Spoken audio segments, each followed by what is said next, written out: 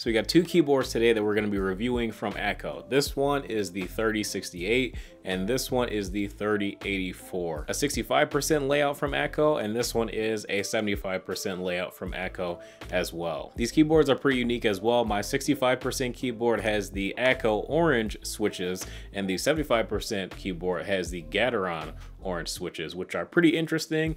They're both tactile, but I do prefer one over the other, and you just might not guess what it is.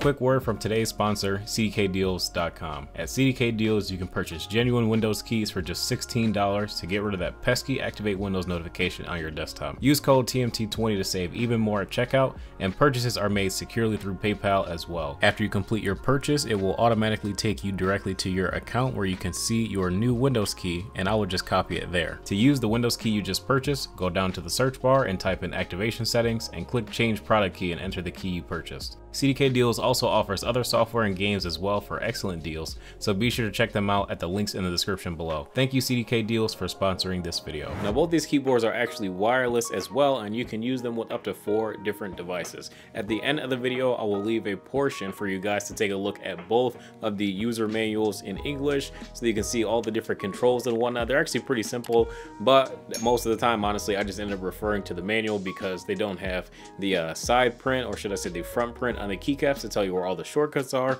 which I don't really mind because it gives it a very clean look, especially because of the unboxing experience. Akko, they give you some extra keycaps that look like a particular GMK set that I can't recall at the moment, but I'll throw it up on the screen. Basically, this is like a dice-up PBT version of that, and it comes on the keyboard pre-installed and with these little extra accents on the keys. I think it looks really good as well. Like, the first thing that I said when I seen this keyboard when they emailed me was that, wow, I really like the aesthetic that they're going for. Simple and clean, looking really good. But not everything is all sunshine and rainbows. So a couple differences between the 75% and the 65%. So the 65%, which I do prefer to use, because the Akko switches, I like those a bit better than the Gateron oranges, like I said earlier.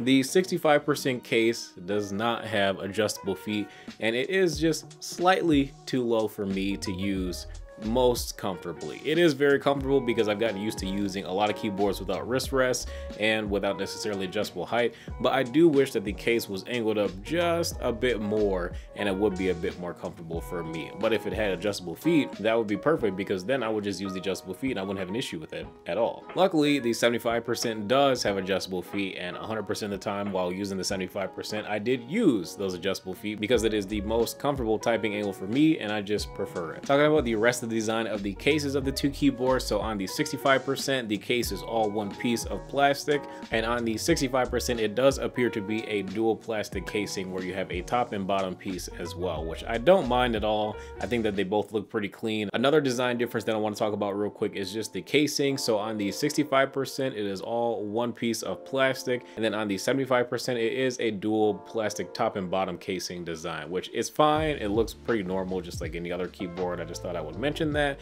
but again, I do like that the 75% has the adjustable feet. A great thing about both keyboards is that the USB Type-C connector is in the right spot for a proper gaming keyboard. So some of the differences between the Gateron oranges and the Akko oranges: the Akko orange switches actuate at 1.9 millimeters with a 45 gram actuation force. The Gateron oranges activate at 2 millimeters with a 55 gram actuation force, which is not really that different, to be honest, but they both do sound very different as well. And before we get to the typing test, I do want to say that the stabilizers on both of them, they're okay. They're absolutely not the best stabilizers that I've ever heard. I do kind of wish that this board was hot swap so that I could pop the stabilizers out and band-aid mod and lube them and all that good stuff, but unfortunately this board is not hot swap. But one thing that you will notice is that the Akko orange actually sounds a little bit deeper in pitch, while the Gateron orange sounds a bit higher pitch. Let me know what you guys think about the sound test in the description below, and which of these two switches do you guys like the best.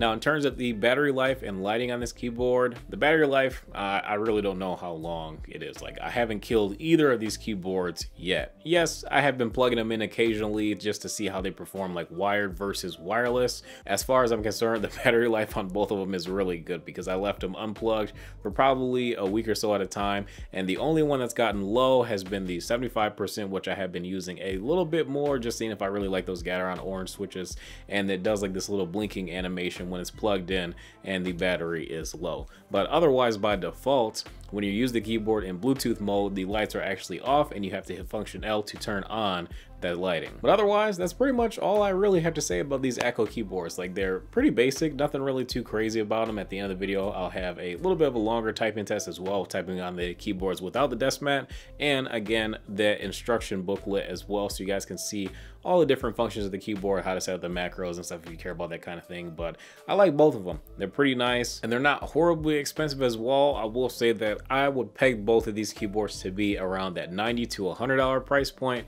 but the 3068 is about $110 and the 3084 is about $120. So they're not like, you know, insanely priced against each other either. Like, they're only $10 apart to go from the 65% to the 75%, which I think is pretty reasonable. But I would definitely be a lot more comfortable recommending both of these keyboards if the Akko 68 was about $90 and the Akko 84 was about $100. I think that would be a lot more fair.